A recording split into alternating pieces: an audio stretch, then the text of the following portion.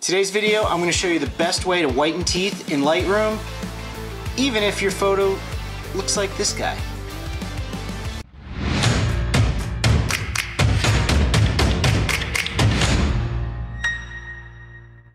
Okay, so when you're retouching a portrait, one of the most common questions I get is, how can I make teeth look better? First thing you need to know, don't overdo it.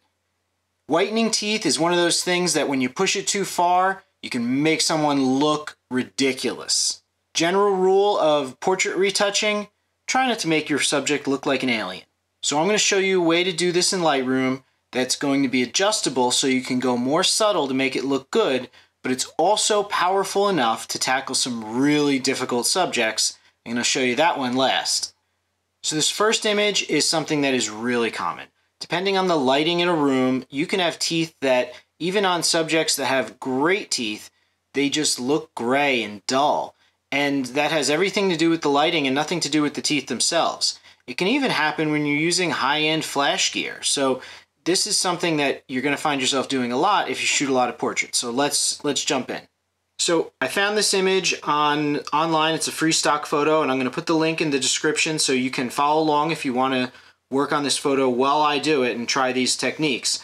So obviously this is going to be something we'll do with local adjustments. So like all local adjustments, keep in mind this is something you want to do near the end of your editing workflow. I talk a lot about editing workflow in my Lightroom course, and it's something that is greatly overlooked a lot in online tutorials and Lightroom courses. The order in which you do things is very important. It can have a major impact on your editing, how fast you can get your edits done, and the quality of the edits. So if you're interested, definitely check that out. I'll put the link in the description. So we're going to go over here to the brush tool, and we're going to click on that. And the first thing I like to do anytime I pick a local adjustment, you can see I was working on something over here and I have the exposure up.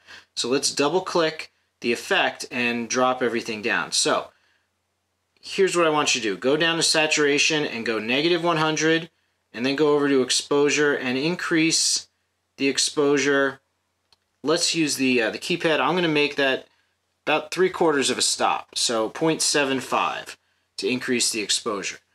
Now I use the left and right bracket keys to resize the brush, and I want to go down here and make sure my feathering is somewhere between 75 and 100. Doesn't have to be precise, and the flow we're going to keep at 100.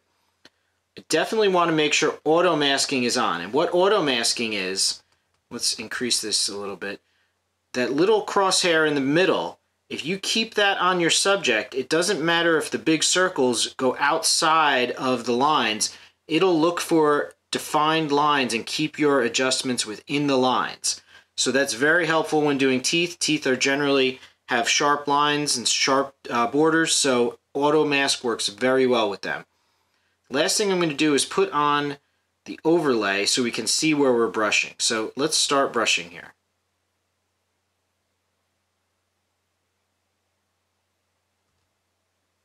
Now you saw me toggle on the overlay. That shows the red.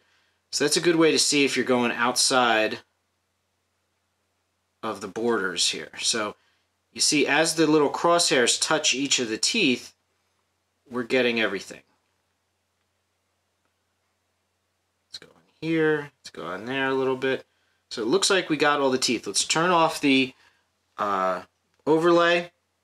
Now, this is very bright and very white, and I think it's a little bit too much.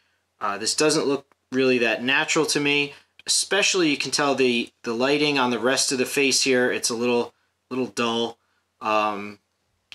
So let's back off a little bit. First, I want to back off on the desaturation. I'm going to bring that about 77, 75, 77. And then I'm going to back off on the exposure a little bit.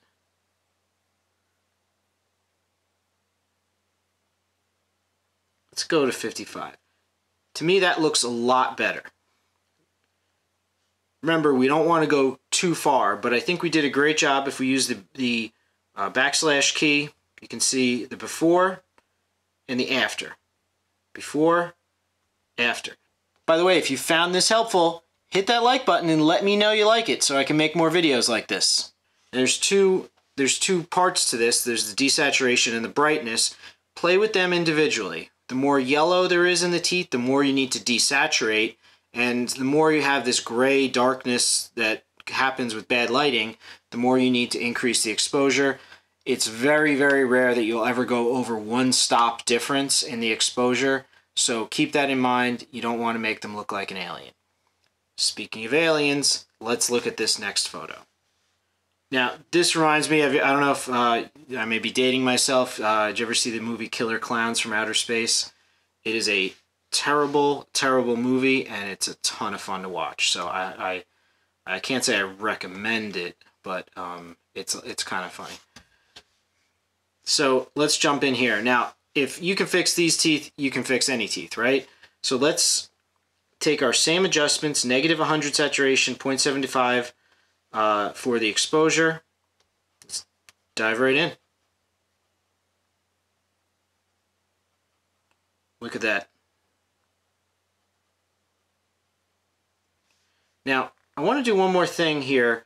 There's a little bit of a yellow hue to it, so maybe we can create a little bit of temperature change. That's one thing. If the desaturation looks unnatural, maybe don't go so hard on the desaturation and use the temperature slider, but very, very, very subtly. See, this is working great.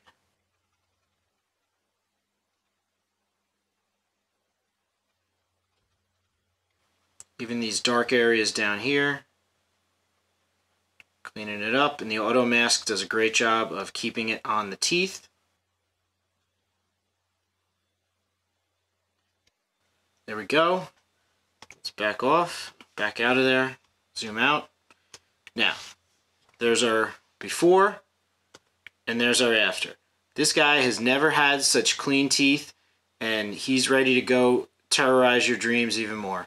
So look, if this technique works on this guy, you know it works on everything. It's just a matter of dialing it back, being subtle, and making it look realistic. That's the thing with any type of editing in Lightroom or Photoshop or anything. I like to push it a little farther, get what I need to get done, and then back it off and make it look realistic.